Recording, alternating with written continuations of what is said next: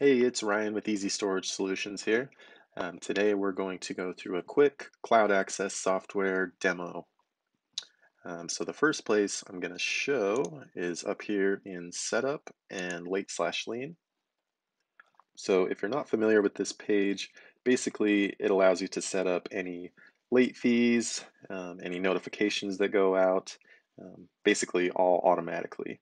So the second status here that shows locked out and 10 days past due, that's what your actual gate software is going to go off of. So in this situation, anyone who was 10 days past due, as soon as they hit that 11th day, they're going to be locked out. So they can actually log into your website and make the payment from their end, and they'll automatically gain access again, or they can pay your manager, and when your manager processes the payment, they'll automatically be unlocked and have access again as well. Um, One thing to keep in mind with our cloud access software is that it's all real time. So you're not going to run into situations where you have a tenant pull up to your facility, pull out their phone, and rent a unit, only to have the code not work because it hasn't quite done its sync yet. Typically, there's a 5 to 8 minute sync time with other systems. So our cloud access software, it's all real time, so you don't have to worry about situations like that. So we're gonna show this section over here. Right here, you can enable text to open through your software. So if you're wanting to enable that, you would click that hyperlink there, type in an area code, and then it's going to show you available phone numbers.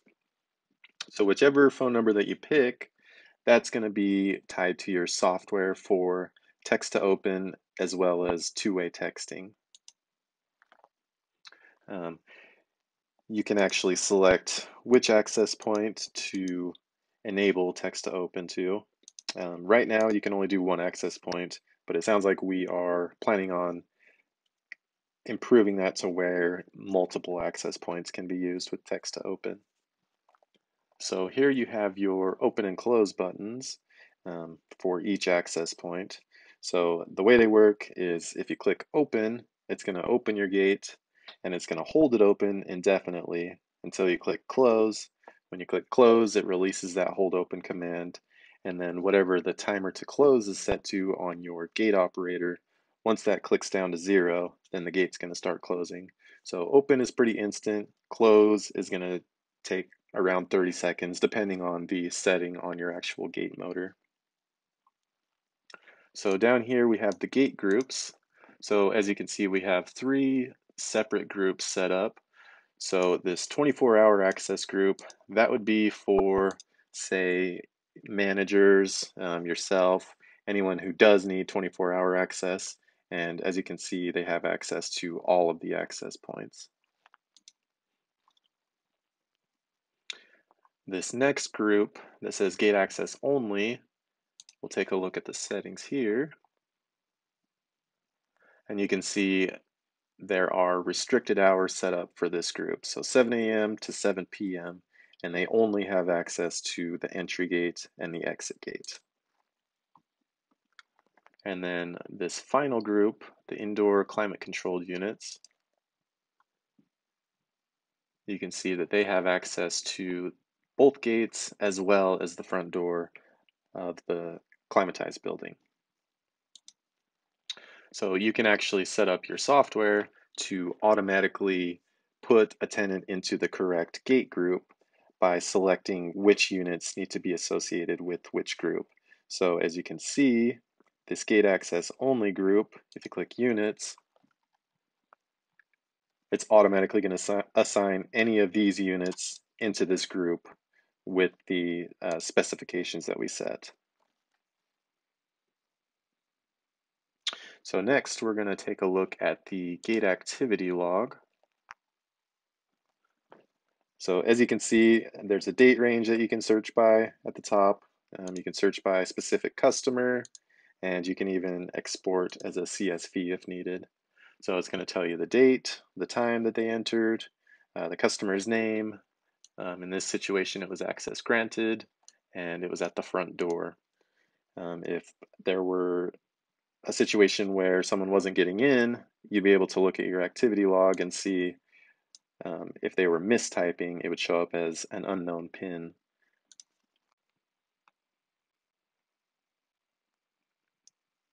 So next, we're going to take a look at the rental instructions template. So the way the system works is it's going to automatically generate the tenant a code as soon as they rent a unit. So they can go on your website, pick their unit, and as soon as they pay for the unit, the system's going to automatically generate them a 4-digit code based on the last 4 of their cell phone number. If that number is already taken, then it'll just generate a random 4-digit code. And the way that they're going to get that code is through this rental instructions template. You can see at the top here it says automatically sent after successfully renting a unit. So if we take a look at the content down here, you can see we have gate code, customer access code, pound. Please enter your code and then press pound. So this placeholder here is going to pull their specific code into their email and into the text as well. So they'll get their unique code through these instructions. They can also log in to your website and log into their profile, and they can view their code from their profile as well. They don't have the ability to change their own code just because most people would pick something simple that's easy to guess. So we left that up to the managers to be able to edit specific tenants' codes. So I'm going to show you how to just add just an access code. Say you had a manager coming over and you just wanted to give them a code temporarily. You can just go up to your customers list, click new customer. We type in the name here.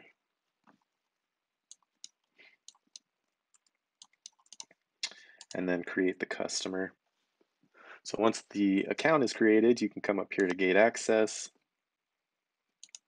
You can type in their access code, hit save. And then once you have the access code saved, you want to make sure that you add them to a gate group as well.